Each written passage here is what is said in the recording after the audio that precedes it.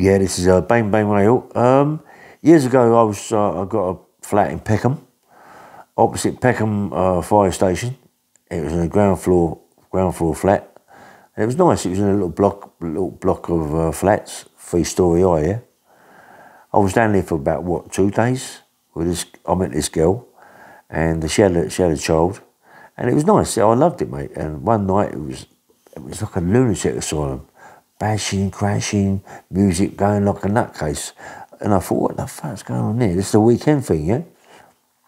So I let it go. Friday night, I let it go. Saturday night was the exact same.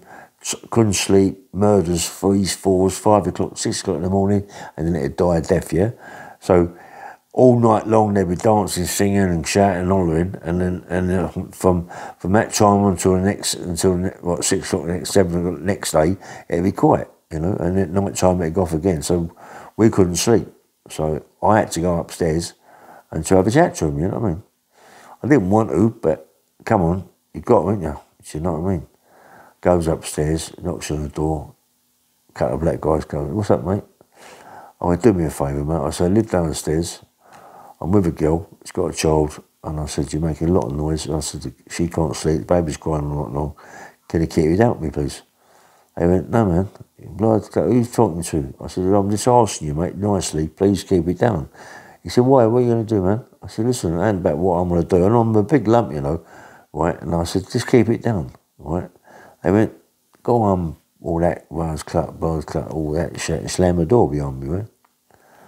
So I went downstairs and I said, do me a favour, right? I said, get your baby and piss off. Go find an hotel, it's some money, find an hotel for a bit of time, and I've got to sort this problem out, yeah? So she went, okay, but she shot off, she's got an hotel. I stayed there that night, yeah, got a great big, one of them padlock clips, you know, padlock from a scaffolding company, one of them big padlock clips, yeah? I'm waiting for it to kick off, yeah? I'm waiting for it to kick off, so it kicked off. I ran upstairs, mate, I never even knocked the door. I just smashed through the door with this padlock, mate, smashed through the door. I went crazy. I went absolutely apeshit, smashed it. I was going mad. I didn't care, the guns, knives, I just went mad, smashed the place up, smashed it to pieces, yeah? I got hit with a bottle across the head. Listen, mate, you don't feel nothing. When you're going mad, you go mad. I got head like a rock, you know what I mean? Didn't feel rock, cut up a little bit here, cut up a little bit there, and gone. You know, gone out, bump, gone, chomp, gone. Left the place, right? So I got to the hotel where she's at the hotel, and I said, look, we can't go back there. Nowhere can we go back there. We lost the flat. I can't lose the flat, this, that, and the other. It's this, that, they're going to give me another place, but I can't lose that, yeah? I said, well, to go back there is going to be crazy. So when you're in prison, you get a thing called, you know, their phone books, yeah? And when I was away, I met this guy called Keith, black guy, nice guy, big, like light-skinned fella, big, powerful guy, massive, white, good physique, little tiny waist. He didn't have to do nothing. He looked the part, yeah? And like we all mates got right talking. He said, listen, he said, any time, right, he said, look, any time you're around Peckham, give me the phone number. He said, just give me a talk, give me a call. I went, love you, Keith, yeah, we'll do. So me having that number and being in Peckham done me a right favour. So because I half knew that he run Peckham in a way, yeah. So I phoned him up from the hotel, and I went, hello mate, is that Keith? He went, yeah man, who's that? I said, it's Ray. He said, Ray, mate. I said, Ray, he don't talk, he isn't into that blood clot. He does there's a little bit of lingo, but not that much, yeah? So I said, Ray Hill, mate. He went, hello Ray, Mamba, like that, yeah? He said, how you going? I went, yeah, I'm good, Keith. He said, what are you up to? I went, yeah, well, I'm in a hotel, you know, in Peckham. I was living in a place opposite Peckham fire station, that block of flats. He said, yeah, I know that, what's happening? I said, well, I had a bit of trouble with some guys, I had a fight with some guys. I went in there with a scaffold tube, and I said, I smashed it to pieces. I said, I'm too fit to go back there because it's going to kick off. He went, what do you mean too fit to go back the way? I said, well, you know, it's going to kick off. He like, he said, I'm by myself. He said, listen, stay there. He come round the hotel and he went, all right. He said, come on, get in the car with me. I went, leave off. He said, get in the car with me. Go downstairs. And there's these big guys in the car, the massive guys. I'm big.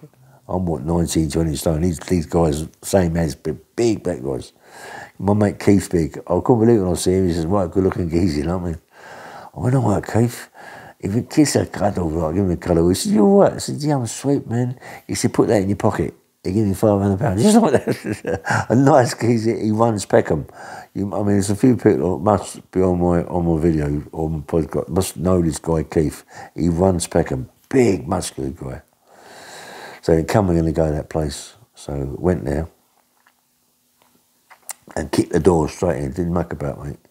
Kicked the door straight in. They chopped these people up, mate, in seconds. They just, honestly, they chopped them up, mate. They just chopped them up with all sorts of machetes and axes and chopped them up, mate. And they, you know, I mean, they just said to them, get yourself further, get out of here, don't ever come back. Don't ever come back. They chopped them up, mate. They chopped them up bad. Didn't kill them, just chopped them up. Never stabbed them. Never stabbed them, just chopped them up. Chopped them up, big machetes and axes. Mad, mate, this little fella, mad. And I went, oh, mate, it's nice to have the people around, isn't it? He said, get your girl. He said, come back. He said, come back to your place. I said, look, it'll kick off. They're going to come back and smash my door down, Keith. He went, no. He went, let me tell you something. This is my place. Peckham is my manor. He said, people around here, we've got respect for me. They know who I am, mate. No one will kick off, nothing will kick off at all. Because if it does, they're in serious shit. He said, let me tell you something. You'll be okay, right? So I went back with her and everything was sweet, yeah? Sweet. Keith used to come and take me to the gym. And I loved it, mate. It was a business, yeah? And then we got a gaff in Lewisham, yeah? Got a gaff in Lewisham, moved to Lewisham. But I kept Keith's number.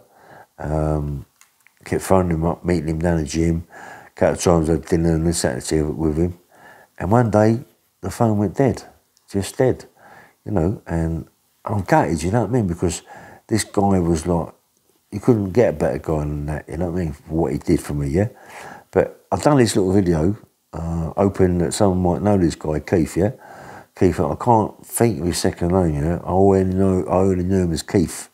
And it's a bit crazy, isn't it? But I only knew him as Keith from Peckham. Whether or not he got himself a bit of trouble, got himself a bit more bird, I don't know. Maybe someone killed him, I don't know. But nice fella, yeah? Anyway, just a little video, just for my mate Keith, yeah? Anyway, anybody knows him, let me know, yeah? Take care, nice one.